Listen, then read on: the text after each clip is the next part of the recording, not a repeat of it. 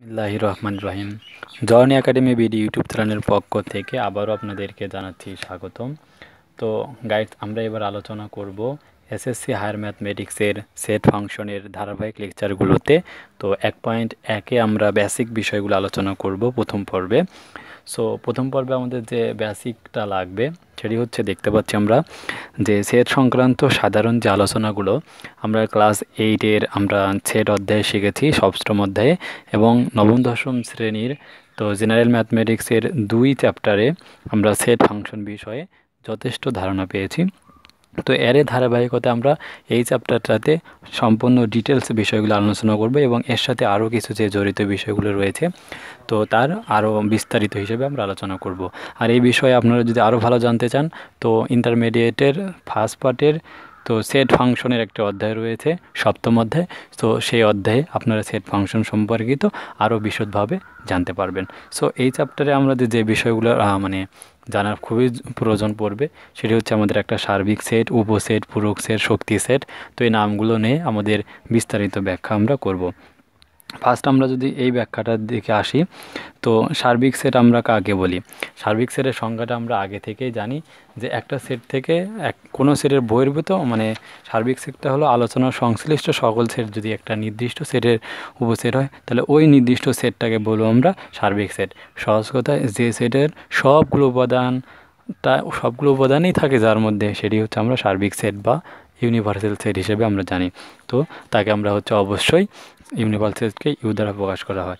এবং আমরা উপসেটের বিষয়টা আমরা কি জানি যে একটা সেট থেকে যতগুলো সেট গঠন করা যাবে তাদের সেই সেট যেগুলো গঠন করা যাবে তাদের প্রত্যেকটিকে বলা হয় একটা হচ্ছে আমাদের উপসেট বলা হয়। আমরা যদি ধারাবাহিকভাবে বইতে আমাদের আলোচনা করা রয়েছে তো আমরা ফার্স্ট এখান থেকে দেখে নেব হচ্ছে সেটের সংজ্ঞাটা। বাস্তব বা চিন্তা জগতে বস্তুর সুনির্দিষ্ট সংগ্রহকে বলা হচ্ছে সেট। এটি আমাদের যথেষ্ট একটা সংজ্ঞা। আর সেটের উপাদানগুলোকে আমরা এলিমেন্টস দ্বারা প্রকাশ করে থাকি, এই চিহ্নটা দ্বারা আমরা প্রকাশ করে থাকি উপাদানগুলোকে। যদি একটা কোনো সেটের উপাদান সংখ্যা হয় তাহলে এক্স এলিমেন্ট এ প্রকাশ করব, আর যদি উপাদান সংখ্যা না হয় তাহলে আমরা এক্স নট এলিমেন্ট এ দ্বারা আমরা প্রকাশ করে থাকি। আর সেটকে প্রকাশ করার পদ্ধতি আমরা দুইটা আমরা ক্লাস 8 থেকে জানি, একটা তালিকা পদ্ধতি, একটা গঠন পদ্ধতি। তালিকা পদ্ধতিটা কি?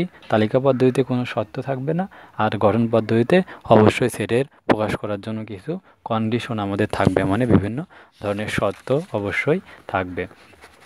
যেমন আমরা যদি একটা উদাহরণে নেওয়ার চেষ্টা করি, যেমন বোর্ড বইয়ে খুব সুন্দরভাবে আমাদের বলে দেওয়া রয়েছে যে এস একটা set x such that x 100 থেকে বড় নয় এবং পূর্ণবর্গ সংখ্যা। এর প্রত্যেকটা সেট দেখুন এখানে 100 থেকে বড় নয় কথা বলা হচ্ছে। তো এখানে দেখুন সেটটা প্রকাশ করার জন্য একটা শর্ত দেওয়া রয়েছে, তো যার জন্য আমরা এটাকে বলবো হচ্ছে আমাদের একটা গঠন পদ্ধতি, সেট গঠন পদ্ধতিতে এই সেটটা আমাদের রয়েছে। তো এইটি আর এরপরে একটা আমাদের বইতে কাজ দেওয়া রয়েছে উপরের আলোচনায় যে এই সেটটা রয়েছে, এর যে সেট তা ব্যাখ্যা করো। এর সেটটা আমাদের দেখতে পাচ্ছি এটা গঠন পদ্ধতিতে আমাদের দেওয়া রয়েছে, তো একে বলা হচ্ছে তালিকা পদ্ধতিতে প্রকাশ করার জন্য। আর এসকে আবার অন্য একটা আমাদের ফরম্যাটে প্রকাশ করতে হবে। সো এটি আমরা কিভাবে প্রকাশ করতে পারি? দেখতে পাচ্ছি এই সেটটা কি বলছে, পূর্ণ বর্ণ এবং পূর্ণবর্গ সংখ্যা। তার পূর্ণবর্গ সংখ্যাগুলো আমরা কি জানি যে যাকে বর্গ করলে পূর্ণবর্গ সংখ্যাগুলো আমাদের পাওয়া যায়। যদি আমরা একটু বের করার চেষ্টা করি, যেমন 1-এর বর্গ 1, 2-এর বর্গ হচ্ছে 4। সো আমরা যদি এরপরে 3-এর বর্গ করি, 3-এর বর্গ 9, 4-এর বর্গ করলে 16, যে এই যে সংখ্যাগুলো আমাদের বের হচ্ছে এমন আপ টু, তো এই সংখ্যাগুলো হচ্ছে আমাদের পূর্ণবর্গ সংখ্যা। সো এদের স্টেটমেন্ট অনুসারে এসকে আমাদের ব্যাখ্যা করতে হবে। সো এসকে যদি আমরা ব্যাখ্যা করতেই চাই তাহলে কি হবে? এ সেটটা হচ্ছে আমাদের কি, যে এখানে বাস্তব বা চিন্তা জগতে বস্তু যে কোনো আমাদের এখান থেকে এসে মানগুলো যদি নিতে চাই তাহলে 100-র কি নয়, বড় নয়, 100-র বড় হওয়া যাবে না। তো আমরা যদি 0-রও বর্গ করি কি পাচ্ছি? 0 পাচ্ছি, তাহলে 0 একটা আমাদের পূর্ণবর্গ সংখ্যা। তার এই সেটটার এসের অন্তর্ভুক্ত সেটগুলোকে আমরা কী ইন্ডিকেট করতে পারি? সো আমরা শুরু করতে পারি 0 থেকে। সো 0 থেকে যদি শুরু করি 0, তারপরে আমরা কি নিতে পারবো? আমরা 1 নিতে পারবো, পূর্ণবর্গ সংখ্যা 1। এরপর হচ্ছে 4 নিতে পারবো পূর্ণবর্গ সংখ্যা যদি নিতে চাই। তারপরে 3-এর বর্গ হবে 9, 4-এর বর্গ 16, 5-এর বর্গ 25, পূর্ণবর্গ সংখ্যাগুলো আমাদের নিতে হচ্ছে। 6-এর বর্গ 36, 7-এর বর্গ 49, 8-এর বর্গ 8 হচ্ছে আমাদের 64, 9 বর্গ 81, 10 বর্গ হচ্ছে 100, কারণ ওরা 100 বড় নয়, মানে 100 সহ আমাদের নেওয়া যাবে। সেট জন্য অবশ্যই সেকেন্ড ব্র্যাকেট ইউজ করতে হবে। সো এটি হচ্ছে আমাদের তাহলে একের যে কাজ রয়েছে, তো কাজের হচ্ছে আমাদের আলোচনা। সো সেম ওয়েতে আবার আমাদের এখানকার এটা ক নাম্বার আমরা বলতে পারি, এটা কর অ্যান্সার হবে। সো একইভাবে আমরা যদি খর অ্যান্সারটা বের করতে চাই, এসকে অন্যভাবে প্রকাশ করার কথা আমাদের এখানে বলা রয়েছে। সো এসকে আমরা অন্যভাবে কিভাবে প্রকাশ করতে পারি, সো তাহলে আমাদের রেজাল্ট আমরা হবে। সো এসকে অন্যভাবে প্রকাশ করার জন্য মানে একে তালিকা পদ্ধতিতে আমরা প্রকাশ করব। জাস্ট এখানে গঠন পদ্ধতিতে যে সেটটা রয়েছে একে আমরা প্রকাশ করব। সো দেয়া আছে এস সেটের মানটা আমরা কিভাবে পাইলাম, যে দেওয়া আছে এস সেটের মানটা হচ্ছে আমাদের, সো এইটি, তো আমরা লিখতে পারি 0, 1, 4, 9, 16, 25, 36, 49, 64, 81 অ্যান্ড 100। সো এই সেটটিকে আমাদের কি পদ্ধতিতে লেখা রয়েছে, এস যে সেট, এসকে অন্যভাবে প্রকাশ করতে হবে, মানে এস সেটটা হচ্ছে আমাদের এইটা, তো তালিকা পদ্ধতিতে এই সেট যে সেটটা রয়েছে, আর একে আমাদের কি বলতে বলছে অন্যভাবে, মানে আমাদের এই তালিকা পদ্ধতিতে আছে, আমরা গঠন পদ্ধতিতে লিখতে পারি। সো একে গঠন পদ্ধতিতে আমাদের লিখে দিলে হয়ে গেল। সেটা কেমন, যে এক্স হাজডের যদি এক্স বলি, যে 100 থেকে কি নয়, বড় নয় এবং পূর্ণবর্গ সংখ্যা, জাস্ট আমরা এটাই যদি লিখে দেই, সো সেটি হচ্ছে আমাদের রাইট অ্যান্সার আসবে। সো 100 থেকে বড় নয়, এই কথাটা জাস্ট আমরা বলবো যে বড় নয় এমন পূর্ণবর্গ সংখ্যা, জাস্ট তাহলে ভাষাগত দিকটা একটু আমাদের চেঞ্জ হবে, নয় বড় নয় এমন পূর্ণবর্গ সংখ্যা। সো আশা করি আপনারা খুব ইজিলি বুঝতে পেরেছেন। তো এটি হচ্ছে আমাদের খর রেজাল্ট। সো ক খ আমরা খুব ইজিলি কাজের সহিত আমরা ব্যাখ্যা করতে পারছি। আমাদের যে মেন টপিক্সটা ছিল, সো এখানে ছিল তাদের যে সার্বিক সেট আর হচ্ছে আমাদের উপসেটের আলোচনা তাদের চেয়েছিল। সো আমরা যদি সার্বিক সেটটা নিতে চাই, আলোচনা সংশ্লিষ্ট সকল সেট যদি একটা নির্দিষ্ট সেটের উপসেট হয়, তাহলে সেই নির্দিষ্ট সেটটাকে বলবো আমরা হচ্ছে অন্তর্ভুক্ত। যেমন সংজ্ঞাটা আমরা বই থেকেও নিতে পারি, যেমন আমরা বইয়ে দেখতে পাচ্ছি যে সেট সংক্রান্ত কোনো আলোচনার একটি নির্দিষ্ট সেটকে সার্বিক সেট বলা হবে যদি আলোচনাধীন সকল সেটের উপাদানগুলো ওই সেটের অন্তর্ভুক্ত হয়। মানে আমরা যত আলোচনা করব সব উপাদানগুলো যদি একটা সেটের মধ্যে আওতাভুক্ত হয়, তাহলে সেই সেটটাকে বলবো আমরা হচ্ছে সার্বিক সেট। যেমন আমরা একটা উদাহরণের সহিত যদি নিতেই চাই, যেমন উদাহরণটা আমরা বোর্ড বই থেকে নিতে পারি। সো দেখতে পাচ্ছি বোর্ড বইয়ের যে আমাদের উদাহরণটা, সো এখানে এস একটা সেট দেওয়া রয়েছে যে এক্স সাজ ড্যাট এক্স ধনাত্মক পূর্ণ সংখ্যা এবং 5x less than or equal to 16। So একে যদি আমরা তালিকা পদ্ধতিতে প্রকাশ করি তাহলে কী পাই একটু আমরা দেখার চেষ্টা করি। তাহলে এস যে সেটটা আমরা যদি লিখতে চাই, সো এক্স সাজ ড্যাট এক্স ধনাত্মক পূর্ণ সংখ্যা এবং 5x less than or equal to 16। So আমরা যদি ডিরেক্টলি লিখতে চাই, তো এক্সের মান 1 বসালে কত হয় 5, তাহলে 1 বসালে এটা আমাদের গ্রহণযোগ্য পাবে, সেটের মধ্যে আওতাভুক্ত হবে, তার মানে এটি 1 আমাদের বসানো যাবে। সো এরপর যদি 2 বসাই তাহলে 5 দুগুণ 10, তাহলে 2 আমাদের এটা রেজাল্ট হবে। 3 বসাই তাহলে 3 5 15, এটাও হবে। কিন্তু আমরা যদি 4 বসাই তাহলে 20 হয়ে যায়, তার মানে এটা হবে না।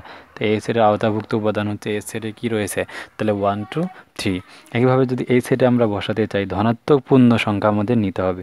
সো তাহলে টি সেটের ক্ষেত্রে মানগুলো আমাদের কী কী হয়, সো আমরা একটু দেখার চেষ্টা করি।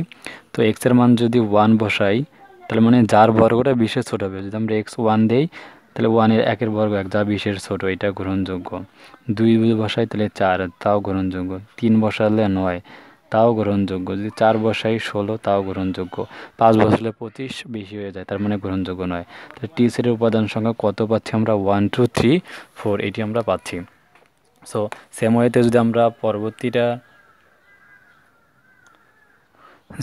যদি আমরা পি নম্বর কাজটা করতে চাই, তাহলে দেখতে পাচ্ছি ধনাত্মক পূর্ণ সংখ্যা নিতে হবে যার রুটগুলো 2-এর থেকে ছোটো হতে হবে। সো আমরা যদি ধনাত্মক পূর্ণ সংখ্যা 1 নেই, সো দেখতে পাচ্ছি ধনাত্মক হতে হবে, 0 কিন্তু ধনাত্মক নয়, এই জন্য 0 নিয়ে আমরা আলোচনা আনতে পারবো না। সো যদি 1 নেই, 1-এর বর্গ 1, যা 2-এর ছোটো বা সমান, তার মানে আমরা 1 বলতে পারি। সো যদি 2 নেই তাহলে হচ্ছে √2, যা কিনা আমাদের ধনাত্মক পূর্ণ মান আসতেছে না, তার মানে √2 হবে না। যদি 3 নেই তাও হচ্ছে না। যদি 4 নেই, তো এক্সের মান যদি 4 নেই তাও 2-এর সমান বা ছোটো হচ্ছে, তার মানে আমাদের এখান থেকে 4 শব্দটা নেওয়া যাচ্ছে। সো তাহলে এর উপসেটগুলো হচ্ছে আমাদের কত, যে এক্সের যে মানগুলো এখান থেকে পাচ্ছি 1 আর হচ্ছে 4। এখন এদের যে আরেকটা কোশ্চেন হলো যে ওই সেটের উপাদানসমূহ ইউ যে এক্স হাজার এক্স ধনাত্মক পূর্ণ সংখ্যা, আমরা যদি একে আমরা প্রকাশ করতে চাই তাহলে কী পাবো, ইকুয়ালস টু ধনাত্মক পূর্ণ সংখ্যা আমাদের কি ধনাত্মকগুলো শুরু হয় 0 থেকে, তার মানে 0 1 2 3 4 5 এমন আপ টু ডট ডট চলতেই থাকবে। তার মানে গাইস আমরা খুব ইজিলি এখান থেকে আমরা বলতে পারতেছি যেহেতু সব উপাদানগুলো চলতে আছে, দেখুন যে ইউ সেটের সবগুলো মান কার মধ্যে রয়েছে, পি এস সেটেও রয়েছে, টি সেটেও রয়েছে, পি সেটেও রয়েছে। তার মানে কি তাহলে এই এস টি পি এই সেটগুলো সাপেক্ষে ইউটা কি সবগুলো উপাদান যেহেতু ইউটা সার্বিক সেট, এজন্য সংজ্ঞাতে আমাদের বলা রয়েছে যে সেট সংক্রান্ত কোনো আলোচনার একটি নির্দিষ্ট সেটকে সার্বিক সেট বলা হচ্ছে। একটা নির্দিষ্ট সেট এস থেকে আসছে যদি আলোচনার সকল সেট উপাদানসমূহ ওই নির্দিষ্ট সেটের উপসেট হয়, যেমন এই 3টার উপসেট হচ্ছে ইউ এর আওতাভুক্ত, তাই ইউকে আমরা বলতেই পারি সার্বিক সেট। সো এরপরে আমাদের মোস্ট ইম্পর্টেন্ট একটা টপিকস হচ্ছে বোর্ড বইয়ের, সেটি হচ্ছে আমাদের এই টপিকস 3টা। তো এন দ্বারা আমরা কি প্রকাশ করব, এন দ্বারা প্রকাশ করব স্বাভাবিক সংখ্যার সেটগুলোকে। সো এন ইকুয়ালস টু আমরা পরবর্তীতে আমাদের ডিরেক্টলি আমরা বলবো।